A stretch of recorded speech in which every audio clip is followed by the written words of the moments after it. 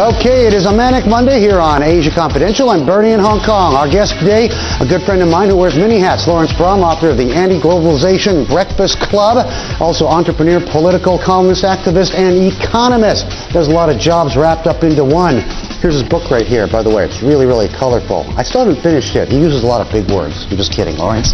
Later on, he is here on AC with us today. Hello, sir. How are you? The world can wait 10, 15, 20 years for some agreement on a successor to Kyoto.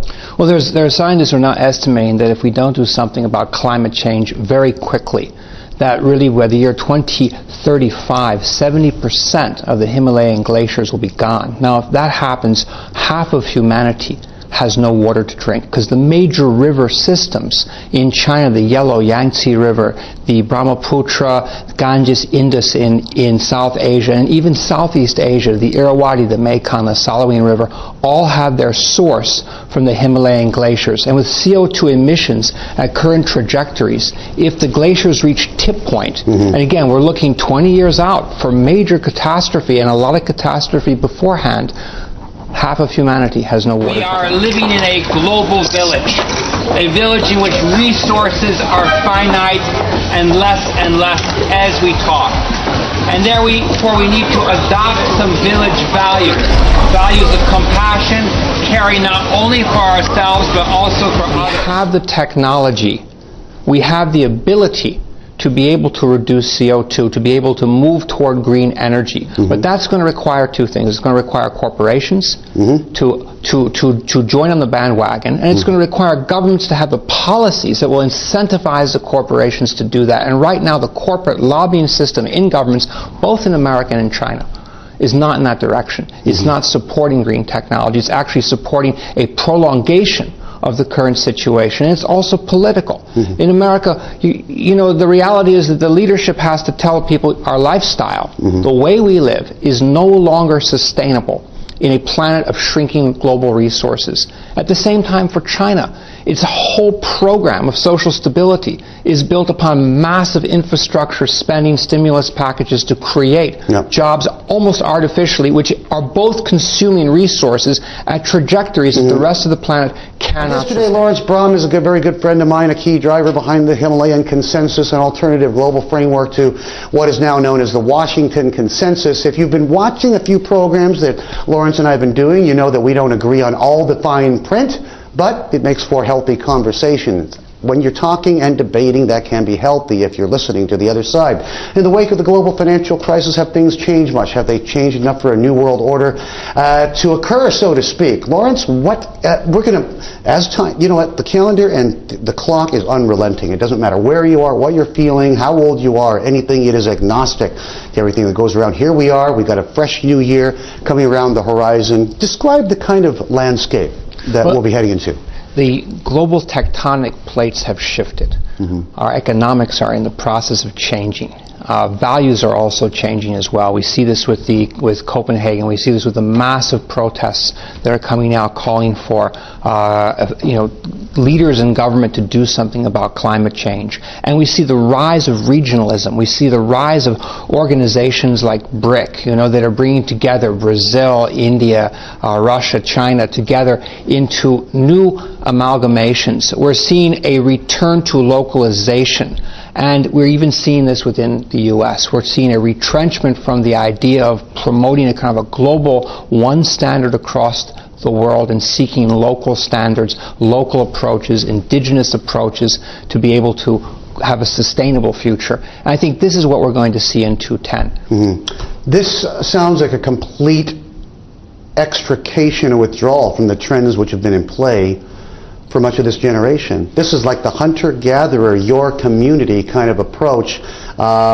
Like we don't want to trade with halfway around the world because it doesn't pay to burn that much carbon to do that trade, so think community. It sounds almost like Walden. You'll forgive me for saying that, right? Well, in some ways it is. We are leaving a decade of excessiveness. We're leaving a decade of excessiveness on Wall Street driven by a neoliberal economic approach that says that everything is driven by greed. Greed alone will balance, equalize markets. And, we have to have complete information to have markets equalized. But of course, information doesn't exist, particularly in developing countries. And as the gaps get wider, people are thinking twice.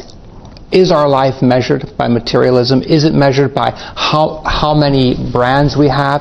Do these global brands define our identity, or is there something more?